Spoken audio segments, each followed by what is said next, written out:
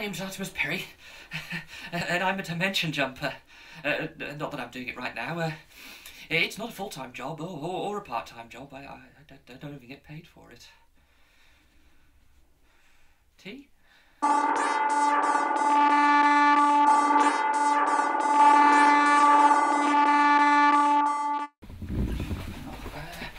sugar, 2 sugars, 1 and all milk. So, Artimus, when did you start time travel? No. Never have, never will. Everyone knows time travel is impossible. It's dimension jumping. Oh, sorry. When did you start Dimension jumping? Oh, I must have been youth. It was 942 weeks at the time. Oh, right, and that's... Quite young, I know. It came to me in a dream. I was up late one night, drinking heavily, tripped over a vacuum cleaner and fell into a deep sleep. That was the clue, you see, the vacuum cleaner. After all, you can't really clean something by depositing it with air pressure. But it got me thinking, all I had to do was the same thing to myself. By avoiding myself from reality, I could slip away from one dimension and reattach to another. Like falling off a cube. Ooh, milk. Oh, dearest. So, does that involve travelling faster than the speed of light, like intergalactic travel? No! I don't travel through time or space. It's dimension jumping. You see this stack of paper here? Imagine our dimension is one piece of paper in this stack. One plane with many other planes surrounding it. And all you have to do to travel from one dimension to another is to find a tear or a rip. Detachment is the key to dimensional travel. Right. And do you really believe these alternative worlds exist? Oh yes, absolutely. Of course I do. I've been to them. Or at least I hope I have. Otherwise I've been wasting my life. Oh, kettle's boiled.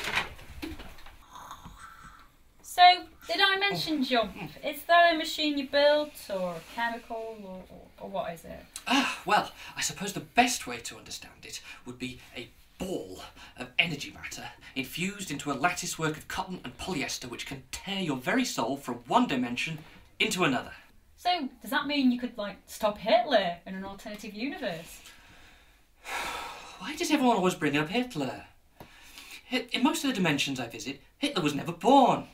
Or, in many of them, there's no such place as Germany. Each dimension is unique, with its own unique history.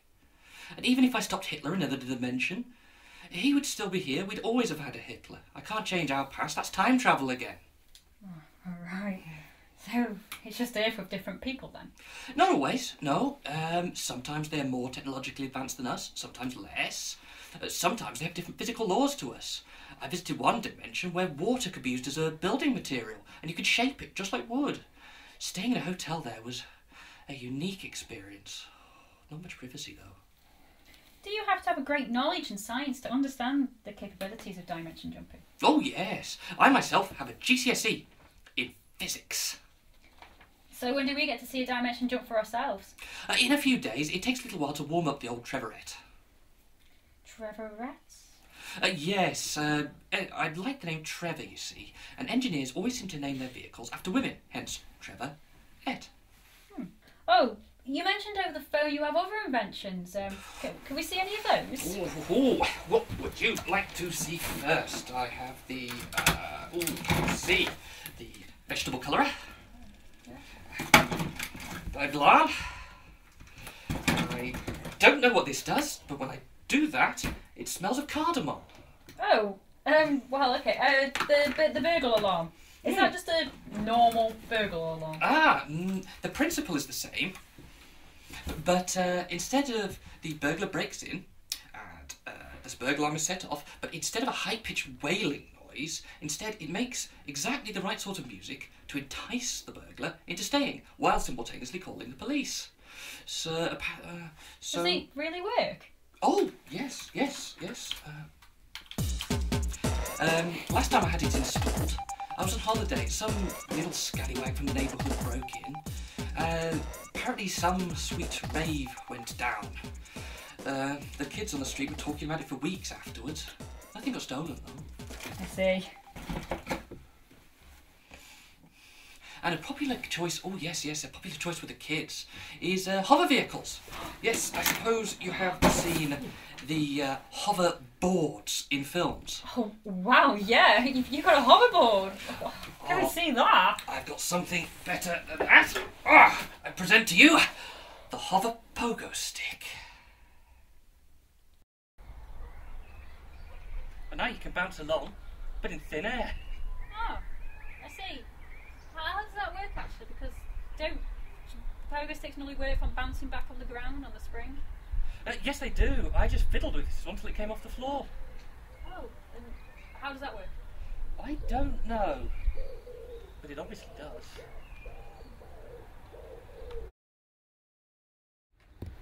Good morning, Artimus. And what are you up to? Oh, good morning. I'm trying to develop Z-ray vision. Z-ray vision? To see beyond normal human X-ray vision, past the borders of this dimension and into another. It'll help me decide where I'm going next. Normal X-ray vision? Are you ready to see the shed of discovery today? Oh, yeah. I call it the Brianette, as I've always liked the name Brian, and as I've said, engineers always seem to name their vehicles after women. I called it Brianna. Of course! Why didn't I think of that? Oh, that's what I get for not paying attention to this dimension. Are you ready to see the Brianna? I know what you're thinking. Oh, that just looks like an ordinary shed. Well, that's the charm, you see. If I put a sign on the door saying, "Keep out! Extreme science happening inside," it'll arouse suspicion in all those idiots that live around here. Oh, are you okay with me swearing? Yeah, it's fine. It's a documentary, just be yourself. Right, okay, I get confused about things like that sometimes. Once when I was in the dimensional plane Verne, I had to pretend to be a woman stuck in the body of a dog in a man's brain. It got confusing quite quickly. But this here is where the magic happens. And by magic I mean science. Oh, and what do we have here? Go away, do not want. It's a friendly autocloth from the dimension G. What do you want? Oh, Jeffrey, we have guests. I call him Jeffrey as I've always rather liked the name Jeffrey. Not Jeffette then. No, why'd I do that? My name is Boris. Good one, Jeffrey. So it's a talking cloth we're looking at here. Yes, one of the few things I've been able to bring back with me on my travels. In the dimension G.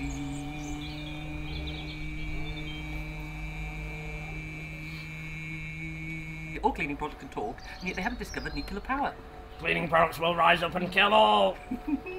Oh, this one is self-aware and so tormented at being stuck in the body of a duster that it does get a bit tetchy sometimes. I want to die, but not without taking you all with me. Scorch the planet, or we'll burn. But at least he hasn't lost his sense of humour. So this class from another dimension. Are there any rules on bringing stuff back from other dimensions?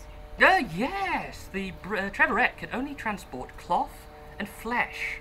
I have to take off my glasses and watch every time I jump. That's how I brought Jeffrey back, in my pocket. What about the circuit board on Jeffrey? Oh, that's flesh, so that's fine. Okay. Oh, just had a thought. What about diseases? They're pretty strict about it going abroad and another dimension. You could bring back all sorts. I did have a bit of a scare once. I thought I caught some sort of smallpox. Looked it up on the internet, all the symptoms matched. So I went to the doctor. Turned out it wasn't smallpox, but some unknown virus never before seen in this world. So, thank God it wasn't smallpox. You still have this unknown virus? Oh yes! But it isn't smallpox.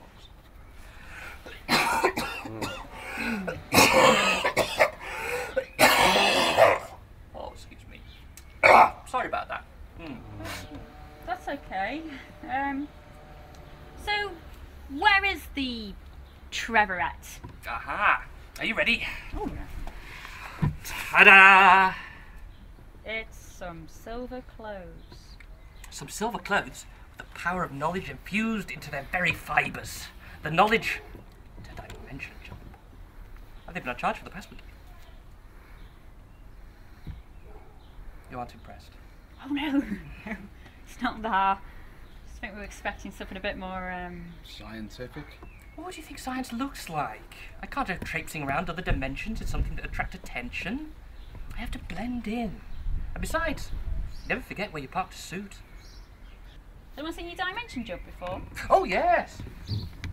Jeffrey's seen me lots of times. He always returns. Well, we see you return. How long are you usually gone for? It depends. Sometimes minutes, sometimes days. The longest was, 2 months. I happily remember those months. So, is this it? Are you going to dimension jump for us? Absolutely. Just one moment while I get a drink.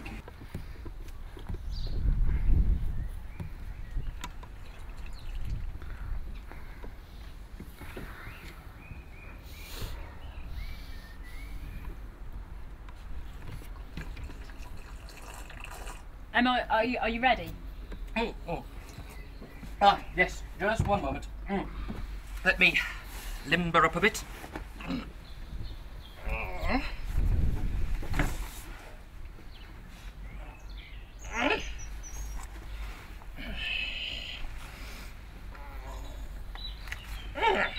That should about do it. Are you ready to back off? Back off. Are you coming outside? No, I always jump from inside my shed. But for health and safety reasons, I'd much rather you guys were over there. I don't want you getting accidentally caught up in the jump. So, we won't get to see you jump? Oh, of course you will, of course. But from over there, I'm not being funny, I just don't want you guys to get hurt. Okay, we just need to discuss. Of course. So, what I think we should do is, we just hide the cam in the shed, and then hopefully he won't notice and see what he does in there. So you okay with sneaking in that in? Yeah. Artimus? Mm-hmm. We've talked about it, and yeah, I mean, it'd be cool to get the footage and everything, but you know what you're doing. Oh, yeah, absolutely. Like I say, don't want any trouble. If you guys get caught up in a dimensional vortices, goodness knows what will happen. End of the world. I mean, it's a shame we can't go see it. Yes, well, yes, absolutely, but you will still see something. Alright. Well, we'll just be over there, and you go do your stuff. Okie dokie. Right. When will we know that you jump, actually? Oh, you'll know.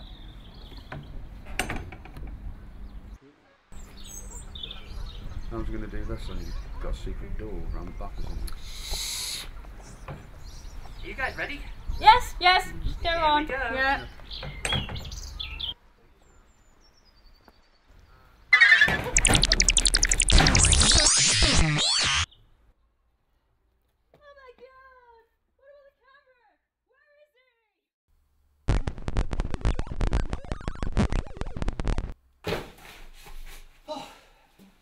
Goodness for that. Oh. Hello? Oh, I suppose we'd best go and answer that.